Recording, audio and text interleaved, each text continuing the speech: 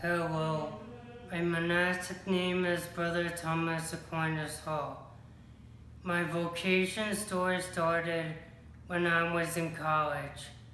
I went to Caldwell College in Caldwell, New Jersey, which is now a university.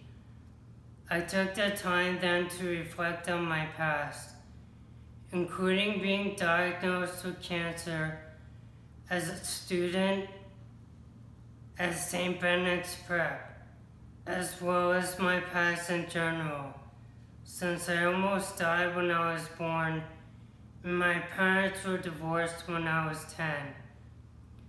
I also took the time then to think about my future, since I wanted to do more than just go to graduate school right away, which was pretty much the only option that I was presented with as a psychology major.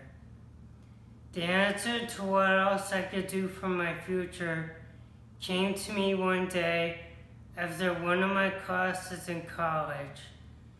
The professor wanted to talk to me after class when she saw me wearing a St. Benedict's Prep hoodie.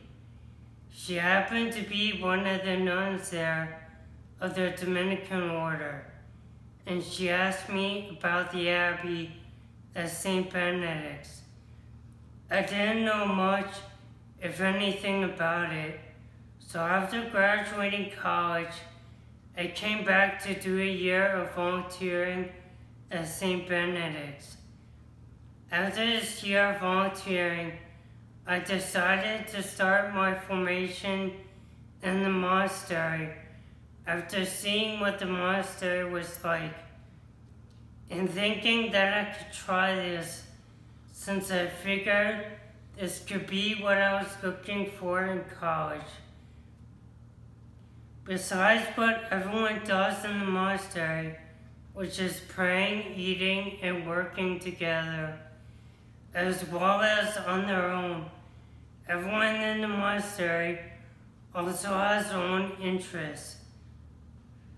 For me, one of these interests is anime. On the weekends, I usually create a new post each week on my anime blog, which I also use when teaching anime classes in school and with my anime club.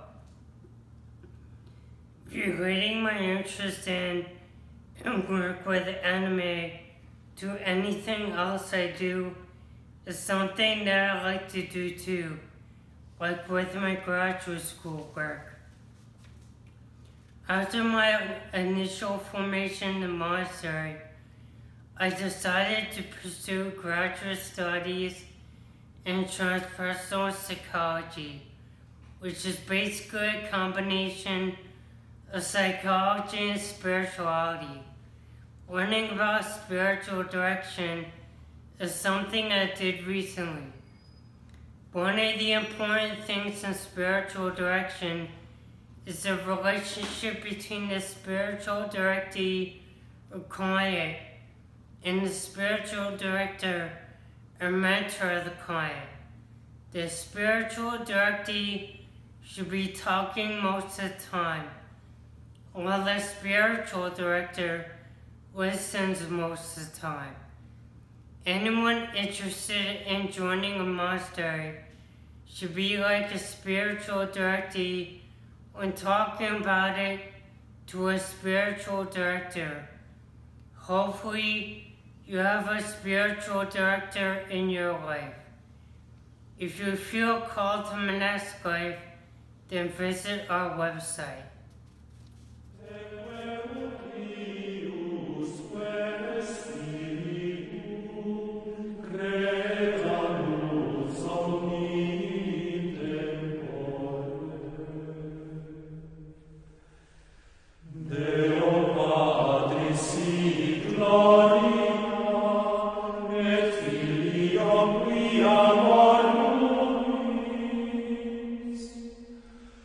Sur